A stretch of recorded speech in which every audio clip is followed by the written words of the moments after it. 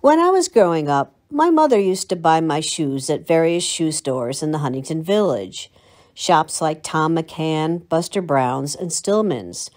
I have no memory as to where my clothing came from, not a single stitch.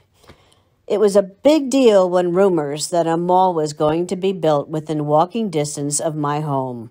Clothing, shoes, LPs, big stores. Oh, how exciting.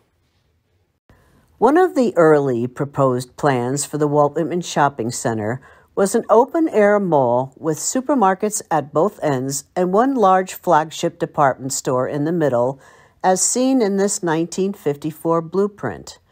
I think that the existing building in the lower left is Whitman Lanes, a popular bowling alley that opened in 1951.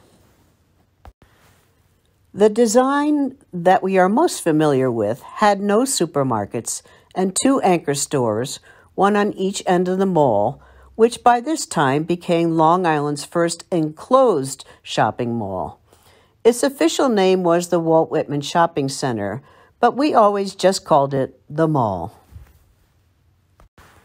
In March of 1962, Abraham and Straus, aka A&S, opened on the north end of the mall. It was the A&S Corporation that actually purchased the land for the shopping center. The R.H. Macy's store opened on September 18, 1962, on the south end of the mall. J.G. McCrory's had its own grand opening ceremony with, apparently, Julie Newmar and Rudy Valley in attendance. The original mall was decorated with 4 huge mobiles representing Walt Whitman's poems. They were designed by Bogdan Gram, an artist known for his architectural installations. The mall's public areas had a Japanese influence with rock gardens, ornamental pools, and fountains. The entire mall opened to the public on November 23, 1962. Mrs. Robert Wagner, the wife of the mayor of New York, cut the ribbon. There was an estimated 80,000 people at the opening. The highlight of the mall was the birdcage and its majestic peacock.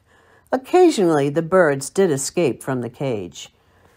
The mall had many events during its time, including symphonic concerts, trade shows, art shows, antique shows, and even trout fishing.